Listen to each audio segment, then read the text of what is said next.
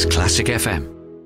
Well, I'm very happy to have with me today Fabio D'Andrea, who's come in to have a chat with me at Classic FM, and as you can see, we've chosen a very nice day for it as well. So Fabio, welcome to Classic FM. A lovely view we've got here. It is fantastic. Yeah.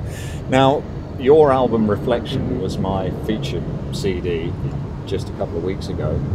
Tell us about the background to that. Okay, well, I wanted to make a CD which had a lot of my favourite piano pieces on there.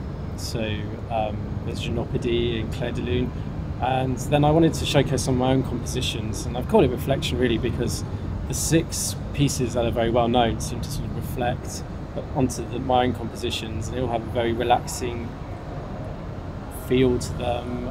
There's almost a bit of a nighttime feel as well, I think, just within the names. I mean, there's obviously Moonlight Sonata, very blatant, Clair de Lune, but one or two of my pieces kind of make me feel or remind me of outer space, or that sort of kind of atmosphere, that imagery. So it definitely does have a soporific quality, I'd say. Yeah, that's certainly true. And is that something that, as a pianist, as a keyboard player, you feel particularly comfortable with? Yeah, I think with the piano, I enjoy playing all sorts of things. I'm quite versatile with my playing. I love improvising. That's probably my best trait, and it can also be a big hindrance.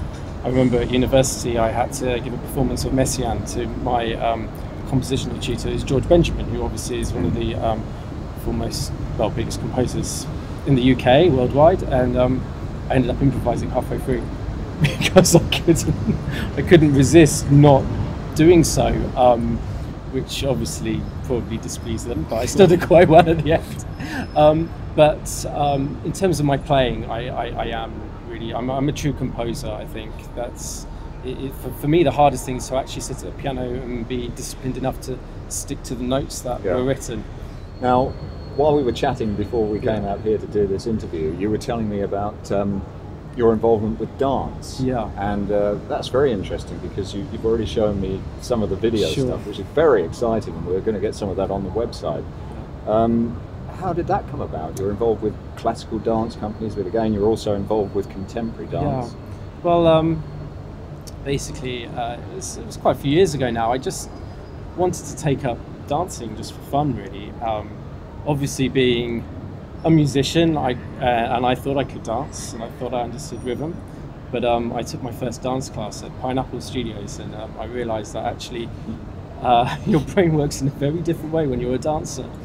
How about the aches and pains afterwards? Yeah, it's quite addictive actually. That was quite fun. I quite enjoyed that.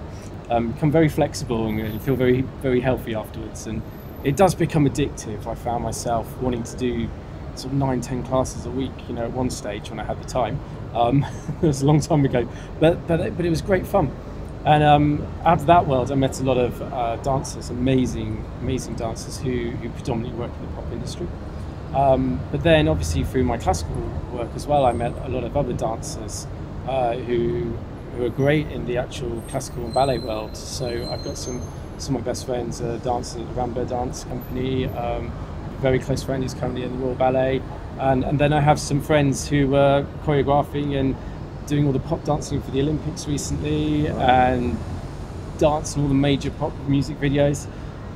So I thought it would be really great to make a set of 12 videos for this album, Reflection, and basically I just wanted a plain white background and just dancers, and most of them are just one dancer on their own.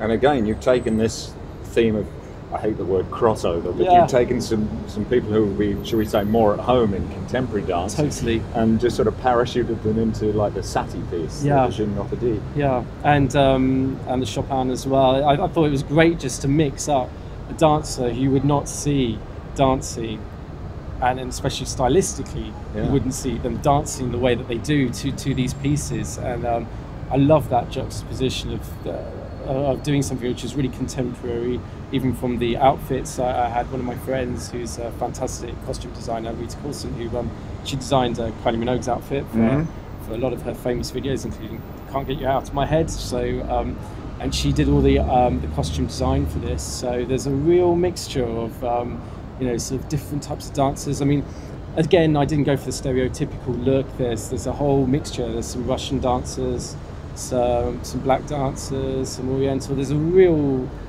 just mishmash of everything all in one. But I've hopefully given it some cohesion. So, yeah. I must ask you about your following on Twitter, because Sure. you've got an absolutely huge following. There's something like in excess of 50,000 So that's something, followers, yeah, which it's is about amazing. 40 something, yeah, something like that, yeah. I think, again, a lot of it's come out of my background of doing classical, but bringing classical to an audience which normally wouldn't listen to classical music. And I decided a long time ago that I love all forms of classical music, but personally for myself, even as a composer, I like to do stuff which I find is quite accessible to people. Well, I've very much enjoyed Reflection. Yeah. I'm looking forward to playing more of it on my program as well. And in light of what you've been telling me, I look forward to 24 in due course. Sure. Great Well, to see you. I've got to finish writing it first. Small matter of that. Yeah. Thanks for coming in and having Thank a chat you very with me much. today. Thank you. Thanks.